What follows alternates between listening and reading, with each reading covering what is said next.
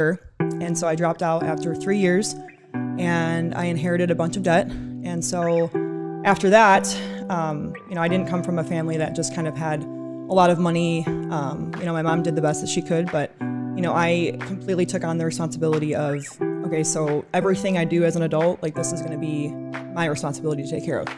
So, long story short, I dropped out, became a personal trainer, and at the time, I was posting on social media, and back in the day, now this is like what, almost 8 years ago now,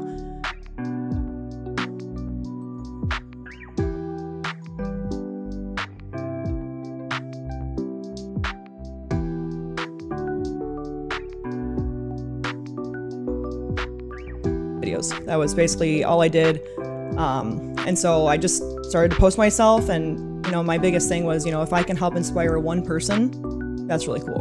And so that's still, I would say, my motto as of today is, yeah, the likes and the views and all that stuff, like that's cool, but it's like at the end of the day, I want to go to bed at night and be like, you know what, like I'm making some sort of a difference, whether it's, showing women, what it's actually like to have confidence, real confidence, not fake confidence, but also just, being the best person that I can be.